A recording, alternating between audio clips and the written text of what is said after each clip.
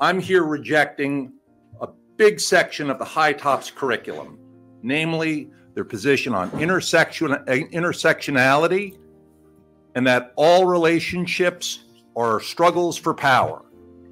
This is not an ideology that belongs in middle schools. In some instances, for example, when we go to middle school, they have a class that's called Pathways to Racial Literacy. And so it is, learning a lot about race, ethnicity, so on and so forth. We come in and we teach for 3 days. That class, parents are not allowed to opt their children out of.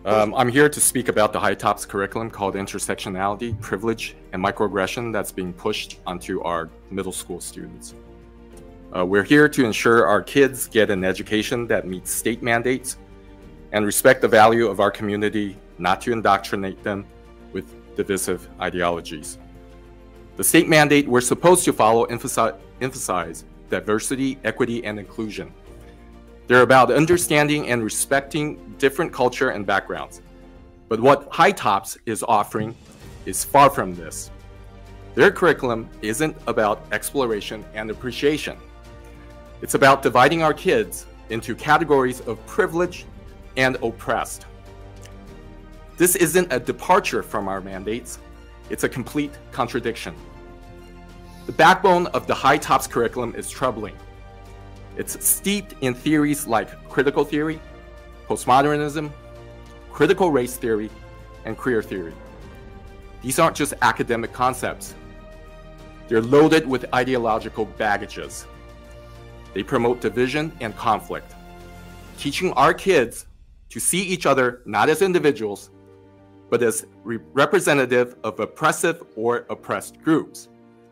This isn't education, it's indoctrination.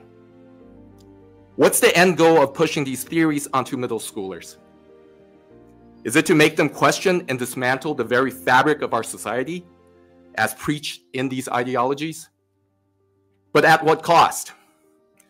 We're risking the creation of perpetual conflict, pitting one identity against another. For what? So that our country can be divided and weakened? This content is not suitable for middle school students. It's complex, it's contentious, and frankly, it's not what our kids need to be learning at this stage of their lives. Thank you. Parents, we need to take a stand against this. Our children deserve an education that builds them up. Teacher, teach them respect and understanding and prepare them for the real world. Not one that tears them down and divide them. It's time to reject the High Tops curriculum and look for alternatives that truly align with our state mandates and our community value.